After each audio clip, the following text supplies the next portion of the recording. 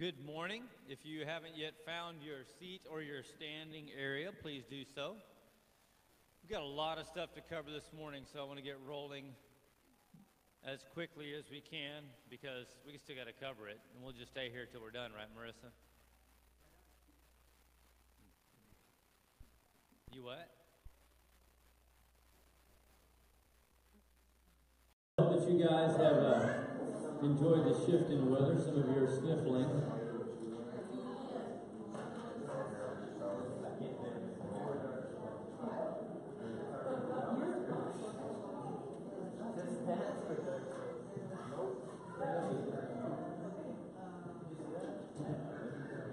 Feel free to get up and help yourself to a cup of coffee and orange juice. I don't see any donuts, so I thought we were getting donuts, Mikey.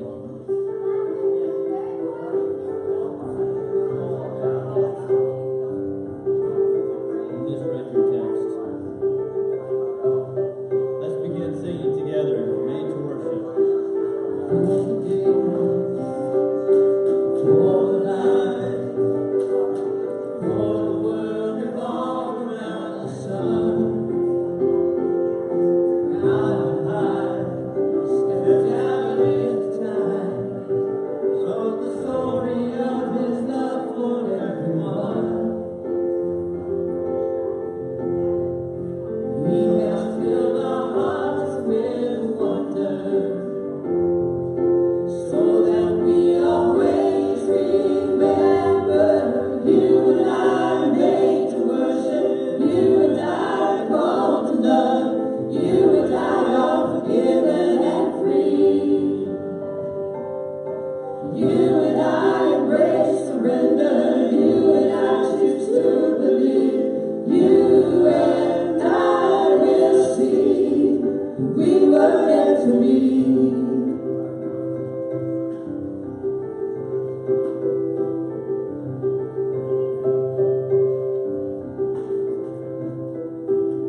All we are and all we have is all a gift from God that we receive. Brought to life, we opened up our eyes to see the majesty and glory of the King. He has filled our hearts with wonder, so that we always remember you and I are made to worship, you and I are called to love, you and I are forgiven and free. You and I embrace surrender, you and I choose to believe, you and I will see we were meant to be. Even the rocks cry out, even the heavens shout at the sound of His holy name. So let every knee bow down and let every voice sing out, He's worthy of all our praise. You and I are made to worship, you and I are called to love, you and I are forgiven and free. You and I embrace surrender, you and I choose to believe, you and I will see we were meant to be. You and I are made to worship, you and I are called to love, you and I are forgiven and free. You and I embrace surrender, you and I choose to believe, you and I will see who we were meant to be. Yeah, we were meant to be.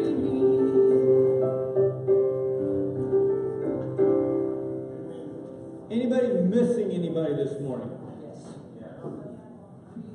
You're thinking about some people, they're not near you right now, but you're missing them. They may be living in another country, another state. They may just not be present this morning, but you're missing somebody. I want you to take just a moment and just pray for those folks that you're missing this morning.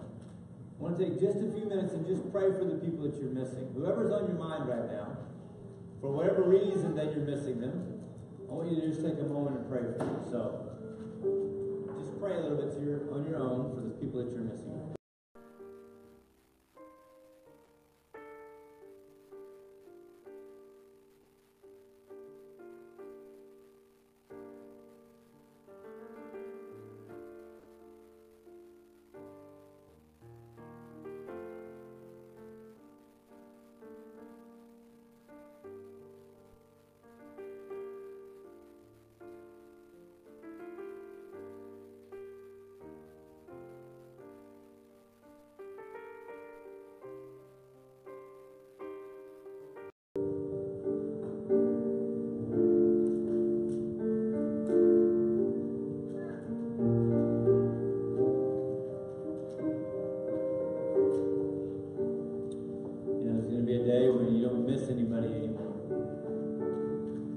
People that are your kin in Christ will be with you and available all the time to be in relationship with. No weirdness, no discomfort, no awkward conversations. We'll fit together well, and we won't miss one another anymore. Look forward to that day. In the meantime, take advantage of the time you have with your people. Love on them even if they rub you wrong sometimes. Take good care of them and realize that God has given us relationships to bring joy to our lives. Let's sing a little bit more. The song's called Great is the Lord Almighty, written by a fellow Oklahoman, Dennis Jernigan, who grew up in South Oklahoma City and wrote this song just a few blocks from here. The Lord reigns, He is a mighty God, the Lord God reigns. The Lord reigns, He is a mighty God, the Lord God reigns. When the children of Israel came to the brink, I led them through, letting Pharaoh sink. Then the children were dancing as old Pharaoh sank down, lifting up a mighty joyful sound, singing, Great is the Lord Almighty, He is Lord, He is God indeed. Great is the Lord Almighty, He is God supreme. Oh, great is the Lord Almighty, He is Lord, He is God indeed. Great is the Lord. Great is the Lord. The Lord reigns, He is a mighty God, the Lord God reigns. The Lord reigns, He is a mighty God, the Lord God reigns. When the children of God came up to Jericho town, the Lord said, Children, let's walk around. So for 7 whole days they walked around that great wall, till the Lord said, Shout and watch it fall, singing, Great is the Lord Almighty, He is Lord, He is God indeed. Great is the Lord Almighty, He is God supreme. Oh, great is the Lord Almighty, He is Lord, He is God indeed. Great is the Lord. Great is the Lord. The Lord reigns, He is mighty God.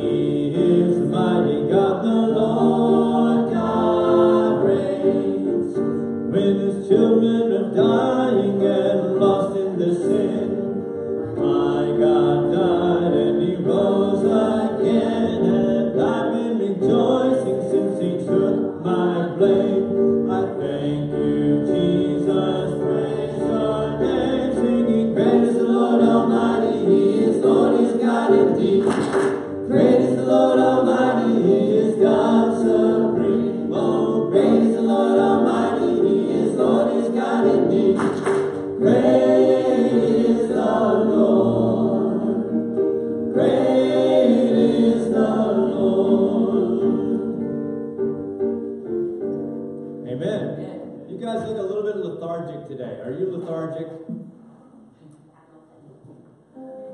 Is that like too big a word? You're bumming me out, dude. I mean, I look at you and your faces are glum. It's like you drug your butts out of bed to come to church and you're kind of sad about it. Except Aurora, she's smiling. Aurora's smiling and she had a bunch of kids to get ready. So the rest of you should be happy to be here. I do hope that you are glad to be here. And if not, you should be glad to be here. Even if you're not happy about it, you should be glad. There's a difference there. We should be joyful in our opportunities to gather together, to know that we're going to have the opportunity to have our iron sharpened a little today, to contest some of our behaviors and to think about God's direction in our life. But we have to do it willingly. Nobody's going to force you to do it. So I pray that our attitudes are in line with what God would have us have them to be today. This next hymn is called "Are You Washed in the Blood?" And I can remember singing this in my grandma's church with my parents, and I enjoy singing it with you all today. Are you washed in the blood? Let's sing it together. Have you been to Jesus for the cleansing power? Are you washed in the blood of the Lamb? Are you fully trusting in His grace this hour? Are you washed in the blood of the Lamb? Are you washed in the blood, in the soul cleansing blood of the Lamb? Are your garments spotless? Are they white as snow? Are you washed in the blood of the Lamb? Are you walking daily by the Savior's side? Are you washed in the blood of the Lamb? Do you rest each moment in the crucified? Are you washed in the blood of the Lamb? Are you washed in the blood, in the soul cleansing blood of the Lamb? Are your garments spotless? Are they white as snow? Are you washed in the blood of the Lamb? When the bridegroom cometh, will your robes be white? Are you washed in the blood of the Lamb? Will your soul be ready for the mansion's bride? Are you washed in the blood of the Lamb? Are you washed in the blood, in the soul cleansing blood of the Lamb? Are your garments spotless? Are they white as snow? Are you washed in the blood of the Lamb? Lay aside the garments that are stained with sin and be washed in the blood of the Lamb. There's a fountain flowing for the soul unclean. Are you washed in the blood of the Lamb?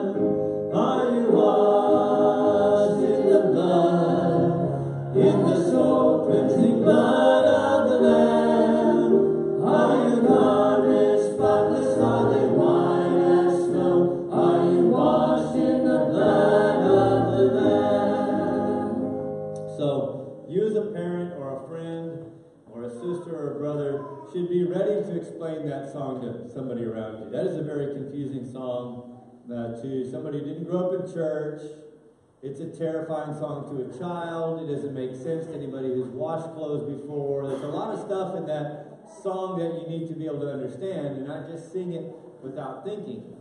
It will help you understand the book of Revelation later, where it talks about things like this and understanding what God's sacrifice for Jesus was for us. So don't just sing. Make sure you understand what you're singing. Let's sing a little bit more.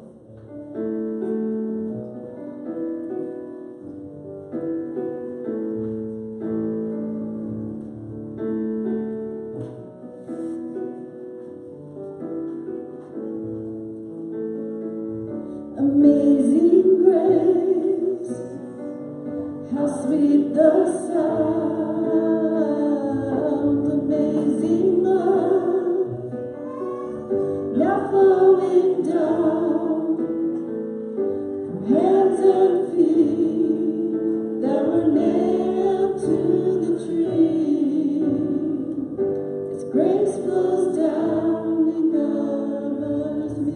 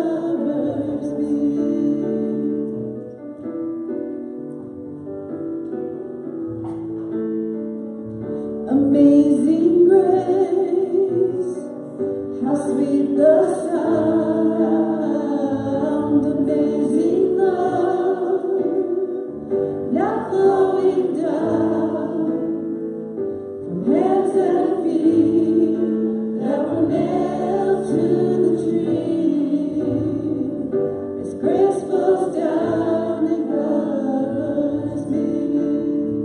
It covers me.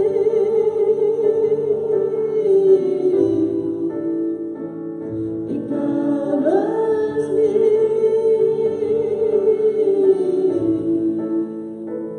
It covers me.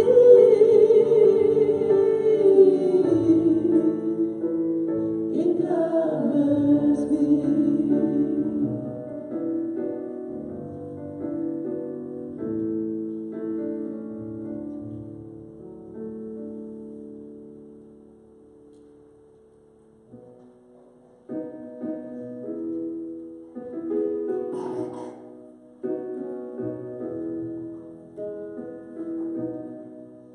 Are you hurting and broken within?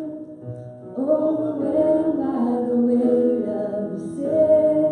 Jesus is calling. Have you come to the end of yourself?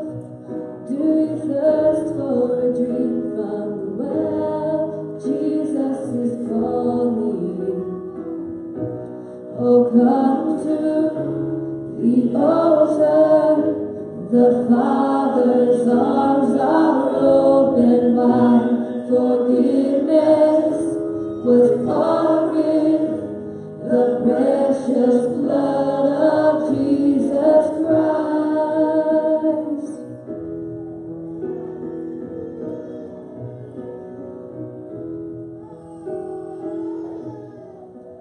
Leave behind your regrets and mistakes. Come today, there's no reason to wait. Jesus is calling. Bring your sorrows and trade them for joy. From the ashes, a new life is born. Jesus is calling.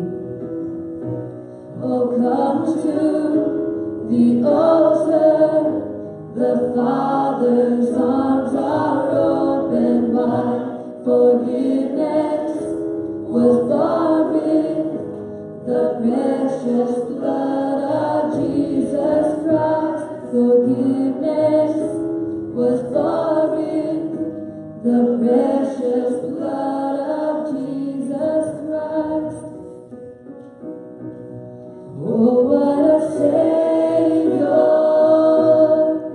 Isn't He wonderful? Sing hallelujah, Christ is risen. Bow down before Him, for He is Lord of all. Sing hallelujah, Christ is risen.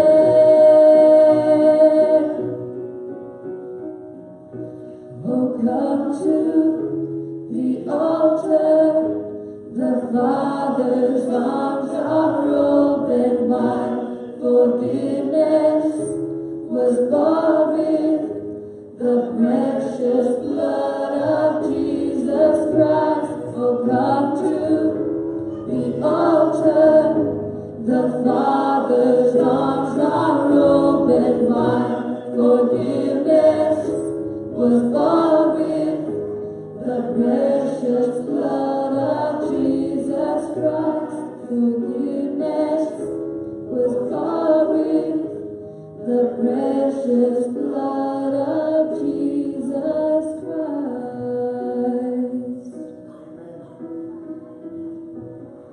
Well, that's it. That's all we need.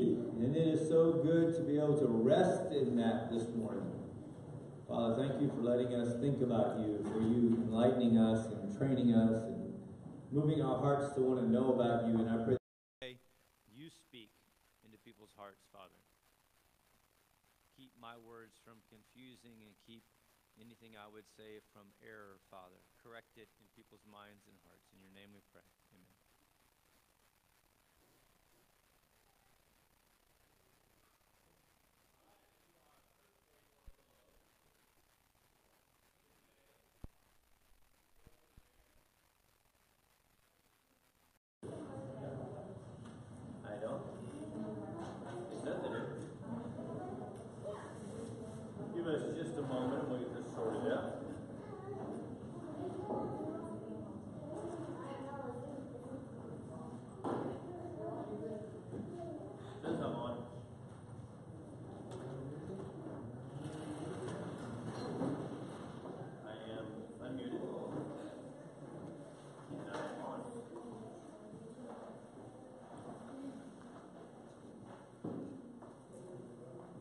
like it's working here, but maybe not there. Guy just use a handout.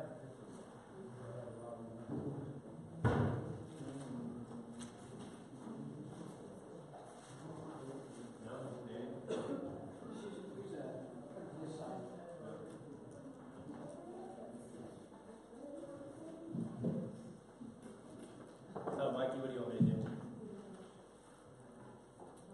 Okay, all right.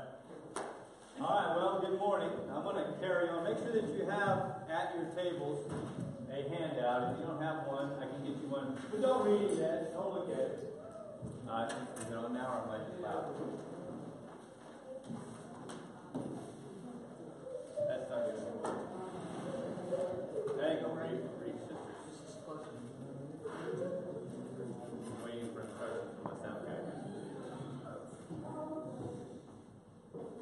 Make sure you have a handout, but if you don't have a handout,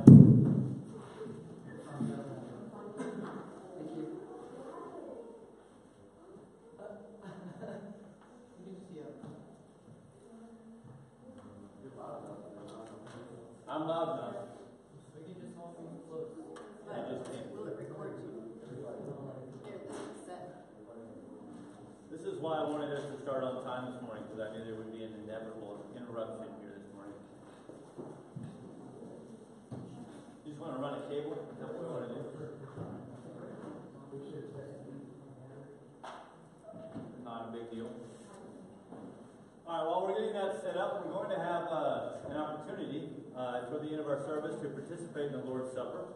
And I want to make sure you know how we do that. The Lord's Supper is one of the sacraments that we practice, that we follow, one of the traditions that we have in the Christian church that Jesus Christ gave us.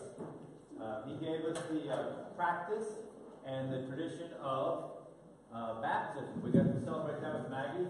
Last Sunday, it was cool to go over to Western Hills and celebrate with our sister church. I appreciated you guys making the trek over there last week. And this Sunday, we'll celebrate. Thank you, Rita. We'll celebrate the advent of the Lord's sacrifice through the observance of the Lord's Supper. The Lord's Supper is reviewed in a number of passages, and I'll read one to you later on. But fundamentally, the idea is that we have been given the opportunity to declare what Jesus has done for us through the symbolic act of the breaking of bread and the drinking of wine. We'll do so, and I would invite anyone that is a follower of Jesus Christ, who has been saved by Jesus Christ and made a confession of faith, at the end of the service to come forward.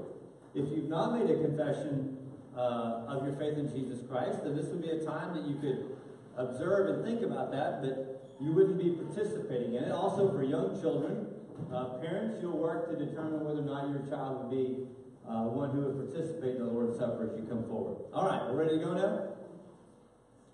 Good. All right, thank you. Sorry about the hiccup right there. Last week, we began to look a little bit at what happened when truth began to dawn on Luther. Gary, would you go close that door for me, please? Thank you. And as truth began to dawn on Luther, like it does with many of us, when we can still close it. They can open it. Yeah. No, the outside door, Gary. Oh. Sorry, Lacey. I just got hit by a door. It's going to be one of those mornings, I can tell right now. When truth begins to dawn on us, sometimes it makes us feel heavier, and sometimes it makes us feel lighter. When we know we're in trouble for something, or we get caught for something, that's a version of truth as well, and you have to deal with that. But when, as is with Luther, you realize that something you've been carrying around with you, you don't need to carry around with you anymore, and you get to drop it, then you should be full of joy and happiness. And this is really what began to happen with Luther. I don't know if many of you have felt the same way as Luther did, but if you come out of a tradition of heavy religious practice, as many of my peers did in the Philippines, they were heavily indoctrinated and engaged in the practice of the Roman Catholic Church in the Philippines. When they met the grace of Jesus Christ headlong and realized that Jesus did all the work for them, and they didn't have to do anything to be saved, only to accept the grace through faith in Jesus Christ, they became very, very elated, happy. Their load was lightened because as Luther moved through life, he began to seek God, and the more he sought God, the more he realized he couldn't attain God, and that way it became very, very oppressive. Remember, he called God the jailer and hangman of his poor soul. The jailer and hangman of his poor soul. He now saw the overwhelming grace of Jesus. He knew at last the peace, the Bible says, that passes human understanding. And the overwhelming relief at discovering truth must have filled him first with joy and then with a desire to tell other people. So, don't let me just be white noise, guys. Come on, engage. Think about these things. These are powerful truths. When you begin to understand Jesus and you are free from your sins, you should want to do what? You should share it. You should literally want to. This is why new Christians are so hard to control. This is when somebody gets saved at Falls Creek or men's retreat or comes forward, they're just bubbling over and they want to tell everybody about it. Well, thank goodness that wears off and they calm down after a while. Thank goodness that you can just find your place and become just another boring Christian. Aren't you glad we all calm down after that? And we can stop being so mouthy about Jesus in our lives and want to tell everybody. Isn't it a relief just to know that these Christians will shut up after a while after they get saved? Does it offend you that I would ask those questions even tongue-in-cheek? Isn't it a little grating to ask that question? How are we so able to lay aside that joy that we first feel? We're going to be thinking about this today, so I want you to pay attention to this because it's one of the lessons that I think we can take from Luther and the Reformation. As clear as his own salvation in Christ became, so then did the incredible lostness and decay of the Roman Catholic Church come to him, as he begins to realize through the illumination of the Holy Spirit that he's been saved through grace alone, by faith alone, and then he would turn and look at his peers and his countrymen and all of those across Europe and say, oh my God, this is backwards. This is wrong. We must do something about this. Despite the fact that all he had known, all he had been trained in, and all that he had previously believed, he was still able to see God clearly. Despite this, the scales came off of his eyes because he sought the truth in Scripture, and he didn't just believe what the preacher said. He just didn't do what the church said to do. He just didn't follow tradition blindly. Luther began to seek the truth of the Scriptures under the inspiration of the Holy Spirit. This realization, as we can imagine, was wildly unpopular with those that were in the middle of benefiting from the status quo. In fact, they demanded that he recant. Now, recant just doesn't mean you say, I'm sorry, my bad.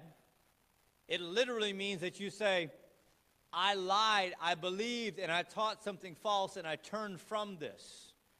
Luther said he couldn't do it. He replied this, I cannot choose but adhere to the word of God, listen to this, which has possession of my conscience. Little aside, wouldn't it be remarkable if the word of God had possession of all of our conscience? Nor can I possibly, nor will I even make any recantation, since it is neither safe nor honest to act contrary to conscience. Here I stand. I cannot do otherwise, so help me God. Amen. Now the setting was that he had just gone through 3 days of grilling at the hands of the toughest church lawyers known to man. And at the end of it all, he stands and says, I cannot go against my conscience, which is founded in the Word of God. And it seems so clear now with hindsight that the church had, as it so often seems to, lost its first love. The church had lost its first love. You know, when this happens to us individually, we return to our worst love, ourselves. When we lose our first, we go back to our worst. And this inevitable gravity to return to our own selves, both individually and institutionally is at the heart of the corruption that Luther confronted, and it's at the heart of our own individual need for frequent personal reformation. So pay attention to this. This is not just a historical deep dive into Luther and the Protestant Reformation that happened 500 years ago on Halloween or thereabouts. This must be applied, or you could just go read stuff on Wikipedia or a biography. That if we don't apply these truths to our lives, then they have no value. All of our lives would indicate that we are creatures that need to practice with conscious diligence the disciplines that would keep us from reverting to a version of our worst selves. Our physical selves need attention to diet and rest and exercise, or we will see our bodies begin to move toward poor health, right? Oh, now I'm meddling? Now you're going to be quiet and look down? If we don't take care of our bodies, what happens? They don't work well. They don't recover well. And then we moan and groan about what's going on with our bodies. Oh, I'm just going to live fast and die young and leave a good-looking corpse. Well, maybe you won't. Maybe you'll live to the ripe old age of 35 or 40 or 50 or something. And then what are you going to do? If you haven't been taking care of the vehicle you're walking around in, it will not take care of you. We must pay attention to our physical selves, or we will suffer the consequences. All right, I'll move on because that's uncomfortable. Baptist preachers shouldn't preach about stuff like that. How about our intellectual selves? You know, our founding forefathers said it is so critical to the development and maintenance of a democracy that we have an educated citizenry, that we will make education compulsory. What does that mean? It means, kids, you got to go to school. Not just because your mom is trying to get you out of the house, although that's a good byproduct sometimes, but because our founding forefathers said, stupid people don't run stuff very well. You might be intelligent, but you may be dumb as a post because you never learned anything. You've got to learn how to read and write well, to stand and deliver, to think deeply and critically about the world around you. And if you don't, people will run your lives for you.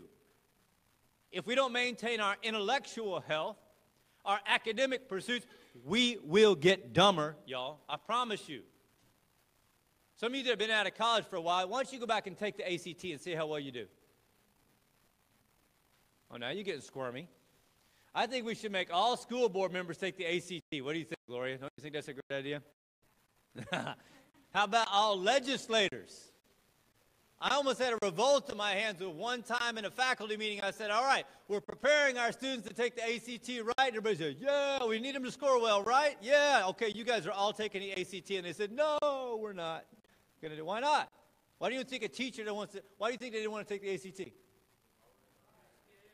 Because they're scared, right? We might find out that the great Oz is really not who we think he is behind that curtain, right? Because we know that if we don't keep our minds sharp, our minds will get dull. And if we spend so much time staring at this stupid thing, we will get stupid. I promise you. Listen to me. Some of you staring at it right now. Oh, no, I'm stimulating my mind. I doubt it. Most of the time we're not. It's cotton candy we're putting in there, not nourishment. By the way, a long time ago, like 10 years ago, they used to think that your intelligence was fixed, that you were born with a certain IQ. Now we don't think that way anymore. We know that it's not nature or nurture. It's nature multiplied by nurture. It's intelligence multiplied by environment. You literally can make yourself smarter. That makes some sense, right? We know if we work out our physical bodies, we can become smarter. We can maximize our potential with our endurance and our strength and our skills. Why not our minds? God put us together the same way. So if we exercise some diligence in our physical selves, our intellectual selves, what about our emotional selves? If you don't take care of your emotional self, what happens to you? You can be wrecked. You can be wrecked. You can give in to sadness or anger or hatred or hurt until you maintain. With a healthy emotional diet, you cannot be healthy emotionally. Now, all of these things may make sense to us. Then, so why are we then caught off guard by the fact that we are victimizing ourselves by the willingness we have to obey our own spiritual health? What happened to sap our original spiritual health and vitality, which was present when we first encountered Christ? I'm telling you, back to that original idea. When you first become a Christian, you're bubbling over. I remember the night that I became a follower of Jesus Christ. I came outside of the church. The first person we encountered, my dad was the associate pastor. We walk up to the head pastor, and I was grinning this like 360-degree smile. I could not stop smiling. And I was a second grader, first grader maybe. And this guy was intimidating to me. But I had to tell him what had happened in my heart. And I didn't have words for it, but I wanted to express to my pastor what had happened in my heart. How willing we are now to suppress that joy that we once had. I want to think about the context of the church during this time having lost its way and what occurred by overlaying it on our own lives as well. And ask you the first question: how did the church lose its way? The Roman Catholic Church traces its roots all the way to the first century and claims the lineage of the first followers of Jesus Christ as its guiding models. The simple, profound, and freeingly ignoring, the necessity of staying directly plugged into the source of the gospel is what got them lost to begin with, carelessly allowing those who say they speak for God to do so unchecked against the Word of God and in accordance with the Holy Spirit. They began to accept that whatever was said must be true. And those who were in power began to think, I can say whatever I want to say and it can be true. And we can maintain power this way. In fact, we can increase power this way. You know, this is not the first or last time that this would be the situation. Look at the words of John in Revelation 2 as he's speaking to the church at Ephesus. To the angel of the church in Ephesus write, these are the words of him who holds the 7 stars in his right hand and walks among the 7 golden lampstands. I know your deeds, your hard work, and your perseverance. I know that you cannot tolerate wicked people, that you've tested those who claim to be apostles but are not and found them to be false. You've persevered and have endured hardships for my name, and you've not grown weary. Yea, church at Ephesus. Wait. Yet I hold this against you. You have forsaken the love you had at first. Consider how far you have fallen. Repent and do the things you did at first. If you do not repent, I will come to you and remove your lampstand from its place. But you have this in your favor. You hate the practices of the Nicolaitans, which I also hate. Whoever has ears, let them hear what the Spirit says to the churches. To the one who is victorious, I will give the right to eat from the tree of life, which is in the paradise of God. They lost their first love by taking their eyes off of this. You see, the church in Ephesus at that point was commended for its actions, and yet the Holy Spirit said, but this I hold against you. You've lost your first love. You have become an empty shell of what you once were. At one point, your actions were driven by your relationship with God. Now your actions are just tradition and works. They are no longer driven by your relationship with God. Hollow religion had replaced a vital relationship with God. Well, I wonder, where do we end up when we lose our way and head off course? Where do we end up when we lose our way and head off course? I thought about this a minute, and I thought, it doesn't matter. Because where we end up is anywhere other than where we're supposed to be.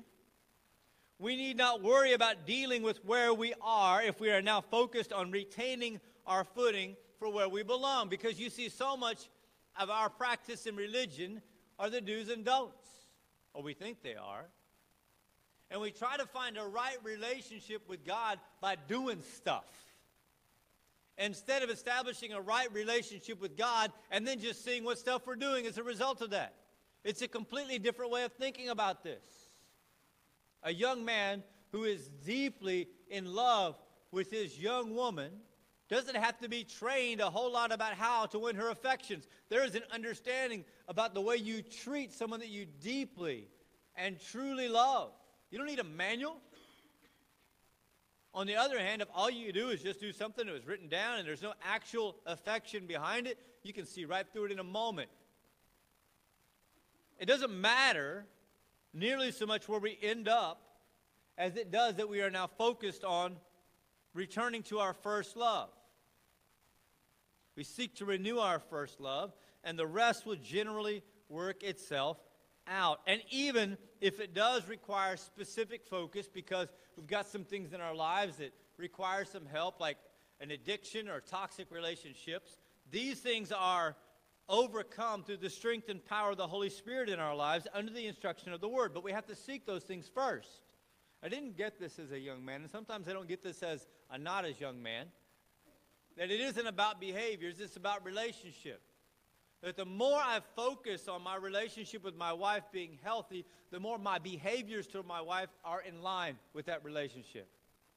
If I'm just thinking about some sort of robotic or autonomous behavior list, do these chores, do these things, it doesn't flow the other way. It doesn't create love. If I only hug my kids because I knew I was supposed to hug my kids, not because it was an outflow of love for my kids that produced the hugging, it would be all wrong. It would be an empty hug. When we begin to seek God and follow God, the behaviors that result from that are the right behaviors. And the negative behaviors fall away. Again, many of us, how far can I go?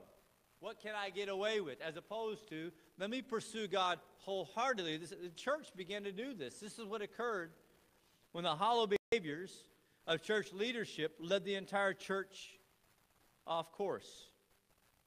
Well, what are the evidences of us having lost our way? What are the evidences of our having lost our way? Nancy Wolgemuth Moss provides a helpful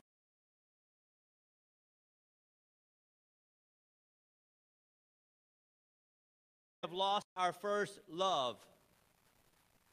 They are clearly in accordance with the indictment by the angel to the church in Ephesus. I want you to take these right now. I'm going to go through them quickly. And if they irritate you, just make a mental note. Because there's a lot of them here that irritate me. And I don't have time to bear down on them, but I want them to bear down on us, so pay attention. 40 evidences that you may have left your first love. 1, you can go hours or days without having more than a passing thought of Him. Number 2, you don't have a strong desire to spend time with Him. Number 3, you don't have a strong hunger for the Word. Bible reading becomes a chore, something we mark off on a to-do list. Number 4, spending time in prayer is a burden or duty rather than a delight. Number 5, your worship is formal and dry, lifeless, merely going through the motions. 6, private prayer and worship are almost non-existent. They're cold and dry. Number 7, you're more concerned about physical health, well-being, and comfort than the well-being and condition of your soul. Number 8, you crave physical food while having little appetite for spiritual food. This woman is a meddlesome woman, is she not? By the way, if you've never heard her teaching, she's phenomenal. She is phenomenal. Number 10, you spend more time and effort on your physical appearance than on cultivating inner spiritual beauty, which would please Christ. Number 11, your heart toward Christ is cold and indifferent, not tender as it once was, not easily moved by the Word, talk of spiritual things, etc. Number 12, Christianity is more of a checklist than a relationship with Christ. Number 13, you measure spirituality, yours and others, by performance rather than the condition of the heart. Number 14, Christianity is defined more by what you do than who you are, doing versus being. Number 15, your obedience and service are motivated and fueled by expectations of others or a desire to impress others more than a passion for Christ. Number 16, you are more concerned about what others think and pleasing them than about what God knows and pleasing Christ. Number 17, your service for Christ and others is motivated by a sense of duty or obligation. Number 18, you find yourself becoming resentful over the hardships and demands of serving Christ and others.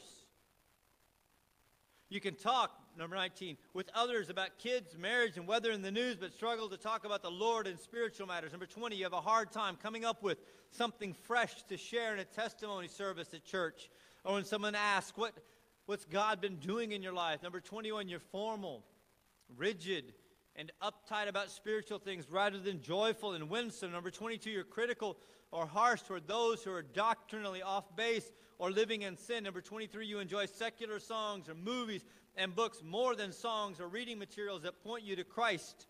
Number 24, you prefer the company of people who don't love Christ to the company and fellowship of those who do. Number 25, you're more interested in recreation or entertainment and having fun than in cultivating intimacy with Christ through worship and prayer, the Word, and Christian fellowship. Number 26, you display attitudes or are involved in activities that you know are contrary to Scripture, but you continue in them anyway. Number 27, you justify small areas of disobedience or compromise. Number 28, you've been drawn back into sin habits that you put off when you were a young believer. Number 29, little things that used to disturb your conscience no longer do. Number 30, you're slow to respond to conviction over sin, or you can ignore it altogether. Number 31, you enjoy certain sins and want to hang on to them. You're unwilling to give them up for Christ. Number 32, you are not grieved by sin. It's no big deal for you. Number 33, you're consistently allured by certain sins. Number 34, you're self-righteous, more concerned about sin in others' lives than your own. Number 35, you are more concerned about having the right position than the right disposition. Number 36, you tend to hold tightly to money and things rather than being quick to give to meet the needs of others. Number 37, you rarely give sacrificially to the Lord's work. Number 38, you rarely have a desire or burden to give when you hear of legitimate financial needs within the body of your church or a ministry. Number 39, accumulating and maintaining material things consumes more time and effort on your part than seeking after and cultivating spiritual riches. And number 40, you have broken relationships with other believers that you are unwilling or have not attempted to reconcile. Wow. Wow, as I read this list and reread this list and read this list again and a fourth time and then now a fifth time, I began to see the evidences in my own life of having turned from my first love.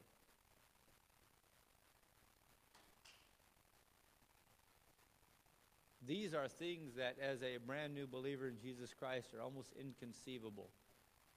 If I were to read these things to a young person or an adult who's found Christ and felt the beauty of the grace and the redemption from their sins, these things would not even be things they would conceive of doing. But we as Christians, those who have been in relationship with God, if we have failed to maintain our walk with Christ, we'll begin to slip down this pathway of falling away from our first love. You see, the church at Ephesus on the outside had it going on, you all. They were doing everything that a church, that a group of believers was supposed to do, and yet God saw right through their actions. They said, "You're not in love with me anymore. You act right, or people think you act right, and you've made some behavior decisions that are good, but in your heart of hearts you no longer love me. Return to your love."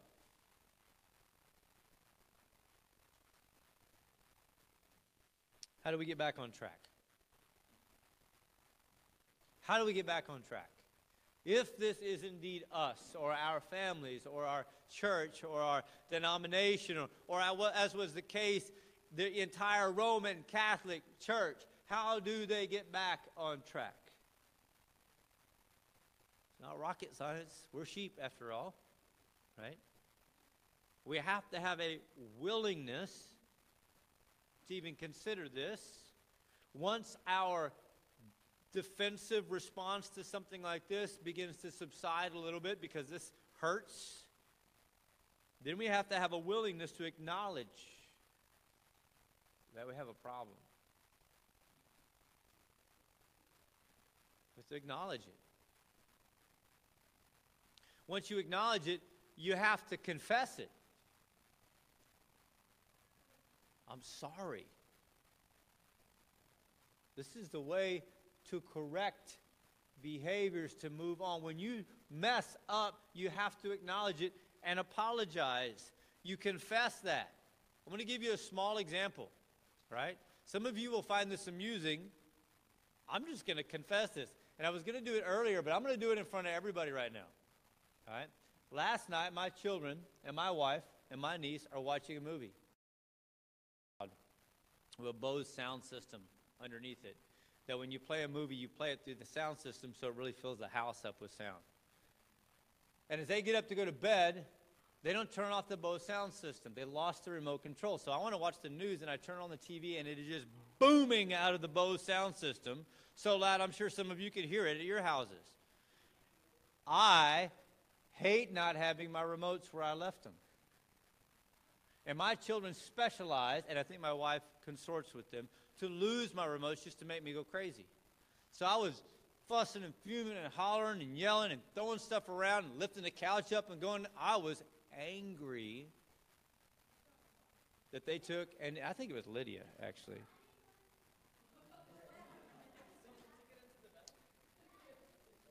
So this morning, when I am folding up the shorts that I had on last night, I noticed something was in the pocket of the shorts. Oh, you think you know what it is, don't you? The Bose remote was in my pocket. My mind immediately said, one of those little rats planted that in my shorts. I promise you that's what I thought. Because I had absolutely no recollection of what my wife had said happened. When we went upstairs, that remote was sitting right here. I said, then where did it go? We were upstairs. Nobody snuck in the house and stole the remote. But apparently some idiot, when he walked by, picked it up and put it in his pocket and went upstairs. I apologize to my family for my attitude last night. All of y'all. For my attitudes, my behaviors. I was wrong, I was right, and I just kept going wrong. And God, with his sense of humor, wanted me to find that remote this morning so it would fit this sermon right now. I already know what happened. I acknowledge what I did was completely out of line, bad attitude, bad behavior. I confess it, and I'm asking for your forgiveness. So, family, you decide if you're going to just take away all the remotes from me. May have to buy you ice cream or something. I got to fix this, all right? So you admit that you have an issue, you confess it, you acknowledge these things. And then I would say that what you really need to do is you need to rest, read, and listen. Rest, read, and listen. So I want to get my life back in good alignment with the Father. So what do? I'm going to go to a seminar. I'm going to download a podcast. I'm going to read some theological. I'm going to tell you right now, sometimes the most important words to us are when we just rest. We read his word, and then we shut up our brains and just listen. We rest, we read, and we listen. Father, just tell me what you need to tell me. I just want to hear what you want to tell me. But stop talking and I will. I just need you to okay. Listen. Listen. And once we have heard it, we need to obey and renew our walk. Obey. I heard that, but I don't really want to do that, right? I know what you're telling me to tell my family about this thing in my, how about this? I like this will work, right? We begin to negotiate with God on these things. I really want to do that. I'll do this. How about this, right? We begin to bargain with God in some crazy way when you hear what he says. No, I don't want you to watch that stuff anymore. Okay, what if okay, but I'm going to do this, okay? Yeah. I'm going to be really good here so I can, back to that list of things that show that we've lost our first love. We negotiate down with God when he said, look, you asked me what you wanted me to tell you to do to align your heart with mine, and I told you, so listen. And finally, you just repeat. Because as far as I can tell, there's no end to our stupidity. Our mind, anyway. I don't know about y'all. There's no end to it. we go along this way and we continue to move forward in the right direction. We get things rectified and we coast along for a while, but we stop paying attention to maintaining these things and we're beginning to drift off course. I may or may not have told you this example last week, but I remember so clearly as a triathlete struggling when I was in open water, because when you train in the pool, it's easy because you're looking down and they paint lines on the bottom of the pool. So you follow the lines in the bottom of the pool. I can swim straight when there's lines in the bottom of the pool. They put lane markers to your right and to your left. You can even look at the lights on the ceiling and know how far you go. Almost. Sometimes you hit your head on stuff when you do that. At the end of the lane, they put a little T. You know you're going to turn around and come back. Pretty easy. But when you get in a lake, especially Oklahoma Lake, there's no lines in the bottom of the lake. There's like Loch Ness monsters and stuff down there. Weeds and mud and rock. And you begin to swim and there's waves and again, if it's an Oklahoma lake, you're tasting boat fuel and mud. It's not a clean lake. And you're paddling and swimming as hard as you can, head down, perfect form, and you look up and realize, I've been going the wrong direction for a minute now. How is that possible? I know I swim straight in the pool.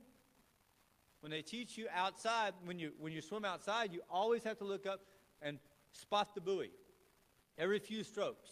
They say every 10 strokes. I had to do every 5 because I was always like this to the water. Every 10 strokes, you spot the buoy. So you know to correct because of the people that are kicking you in the head and the currents that are coming across you and the wind and the waves. And in our spiritual lives, we must repeat this process continually so that our course is corrected. Luther said this, feelings come and feelings go and feelings are deceivings. My warrant is the word of God, not else is worth believing. Though all my heart should feel condemned for want of some sweet token, there is one greater than my heart whose word cannot be broken. I'll trust in God's unchanging word till soul and body sever. For though all things shall pass away, his word shall stand forever. If we focus, he was pretty good, wasn't he? If we focus on him, the rest tends to take care of itself. The scales fall away and we see clearly. Our hunger shifts to the right kind of appetites and away from those that are promoted by the world. I don't have time for this. I'm busy. I got things to do. I got work. I got kids. I got family. You know, Martin Luther said that too. He said, I have so much to do that I shall spend the first 3 hours in prayer. I am so busy and I have so much to get done that I'm going to pray 3 hours a day. The joy to have others on this journey with us. But I can tell you right now, brothers and sisters, it is not a necessity. If you were alone, Robinson Crusoe style, marooned on an island with no access to technology, no books to read, and no other human beings, all of these truths would still be self-evident in the people of God. But your heart and mind have to be aligned to God. And if you were completely by yourself, the need and opportunity for personal reformation would remain intact. Well, what waits for those who return to God? The pleasures of God. Deuteronomy 30 verses 1 through 10. This is where you can sort of get fired up about what God could do for you if you follow. Because he's a good Father. He's a good God. He's a great boss. He is one who rewards us. This is what he said to his people. And this, whether this is a direct dictate to what would happen in your life or not, I'm not certain. I'm not saying that God is this like one-armed bandit. You put in a quarter and you get the jackpot. That's not what God is. He's not a good investment in the stock market. But the nature of God is reflected in this passage. So pay attention. Deuteronomy 30 verses 1 through 10. When all these blessings and curses I have set before you come on you, and you take them to heart, wherever the Lord your God disperses you among the nations, and when you and your children return to the Lord your God and obey him with all your heart, with all your soul, according to everything I commanded you today,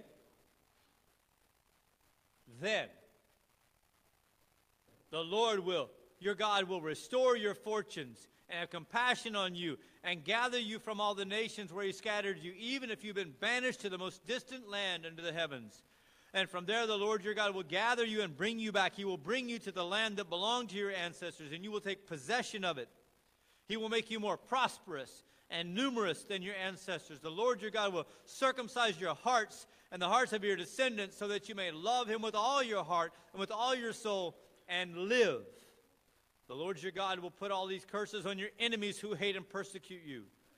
You will again obey the Lord and follow all his commands I am giving you today.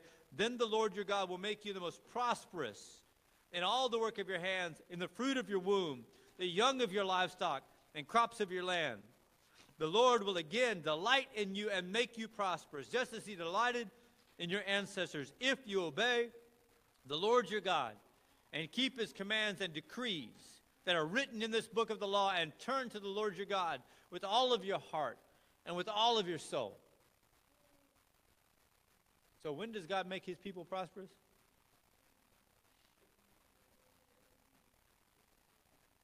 When we and our children and our descendants turn with all of our heart and mind and soul to all of his commands.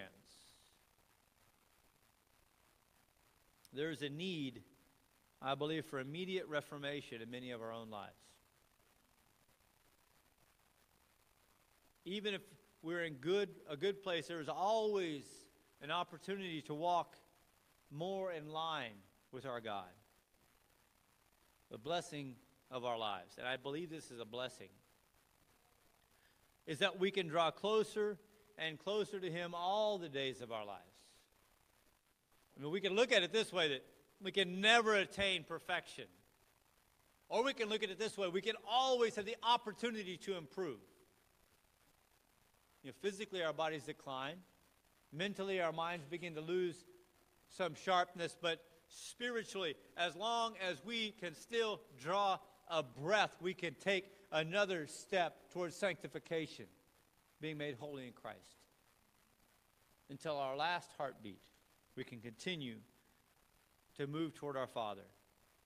We do this through the guidance of the Spirit and a relationship with Jesus founded in the Word of God. And I ask you today, will you do so?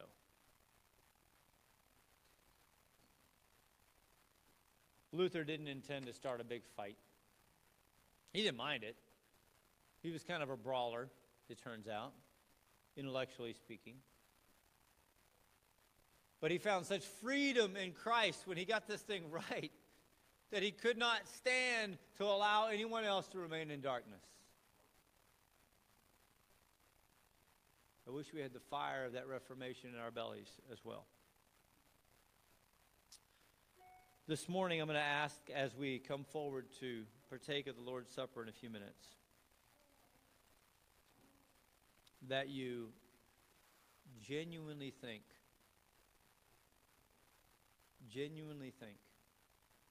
about the reformation that God would have for you in your heart. If there is correction to be made, then make it today. If you have fallen away from your first love and become a victim of your worst selves, the beauty of grace is that it is infinite, and our second chances are hundreds and hundreds and hundreds of times in the making. He can give us another opportunity to move our lives in the right direction. So whatever you're bearing today, you may lay down. I'd like to ask our ladies to play an invitation song for us before we move into our Lord's Supper. Would you stand, please, at this time? Oh, come to the altar, the Father's arms are open wide. Forgiveness was bought with the precious blood of Jesus Christ.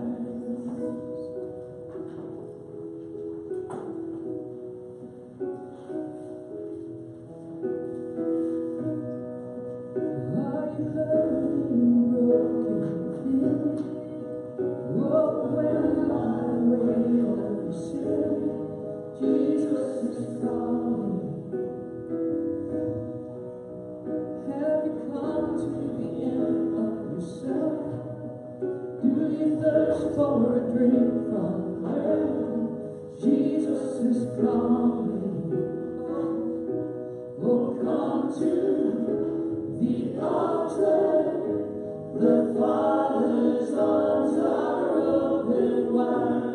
Forgiveness was bought with the precious blood of Jesus Christ. Oh, come to the altar. The Father's arms are open wide. Forgiveness was bought with the precious blood of Jesus Christ.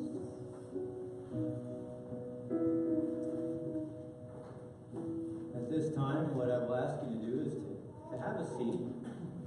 And I'm going to read a passage or two about the commemoration of the Lord's Supper. And again, I will invite you, if you're a follower of Jesus Christ, to come up and to receive the bread and the cup. And then return to your seat, and we will take both of those.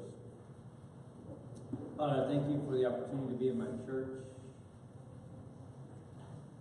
to be in your church, to be in this community, your community with these people. I'm always amazed at the way we come in on a Sunday morning, having been pulled so many different ways, to feel the unity that comes when we all start to think about you. Thank you for giving us a focal point, direction, giving us marching orders and admonishment, guidance, and encouragement that bring us all together. We pray that we are a body that works diligently to serve in the communities that we've been given to serve. That we work faithfully in the relationships that we have been given in our lives with our families and our friends and those we work with, to show them the love of Jesus Christ. We thank you for the opportunity this morning to be able to commemorate your sacrifice for the observance of the Lord's Supper. In your name we pray. Amen.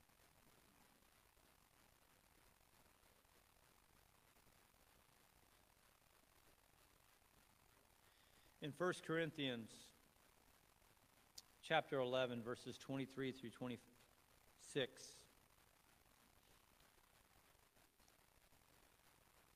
we hear the following words about Jesus Christ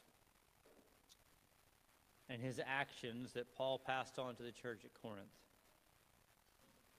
1 Corinthians 11, 23 through 26 says, "For I received from the Lord what I also passed on to you. The Lord Jesus, on the night he was betrayed, took bread. And when he had given thanks, he broke it and said, 'This is my body, which is for you. Do this in remembrance of me.' In the same way, after supper, he took the cup, saying, 'This cup is the new covenant in my blood. Do this whenever you drink it in remembrance of me. For whenever you eat this bread and drink this cup, you proclaim the Lord's death until he comes.'"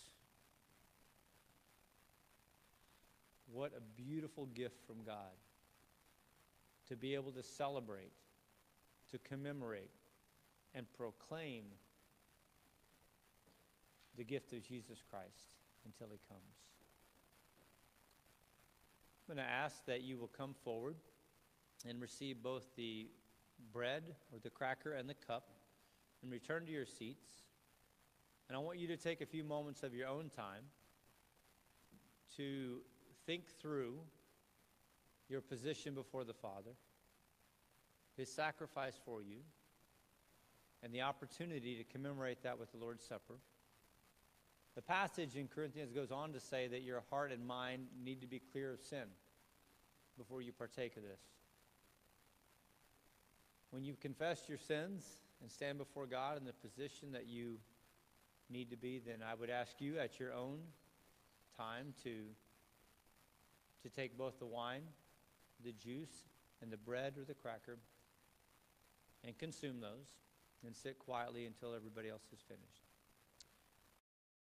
Time is if you'd like to come to the table here, line up and we'll distribute the bread and the wine.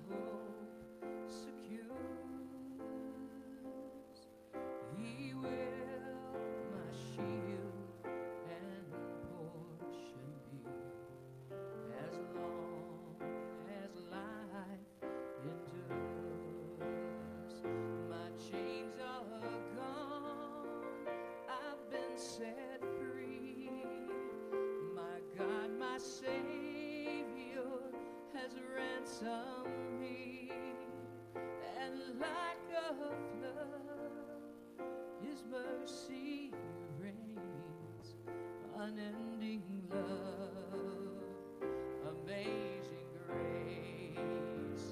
My chains are gone, I've been set free. My God, my Savior has ransomed me, and like a flood, His mercy reigns, unending love, amazing grace.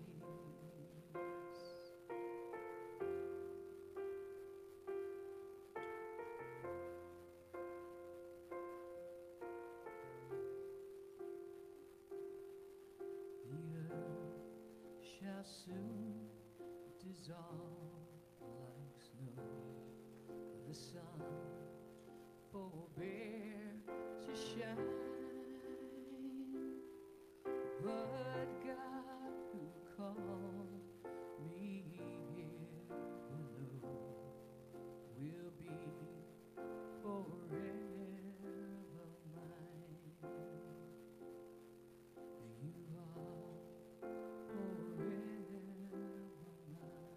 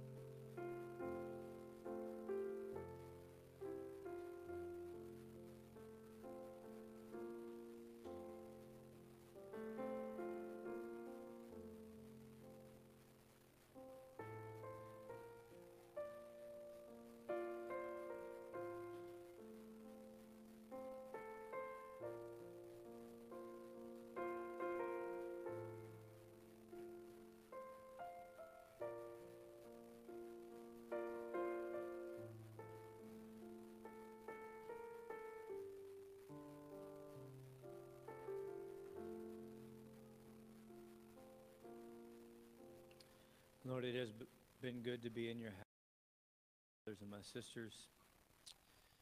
And I pray that you cause the peace that passes all understanding to guard our hearts and our minds in Christ Jesus. It is in the name of the Father and the Son and the Holy Spirit that we give you thanks. We give you our attention and we give you our lives. Amen. Good to be with you, my friends. Have a great week. We do have house church this evening. Please feel free to join us. And then Wednesdays, we love having you serve at Western Hills when we help with children and young people as well.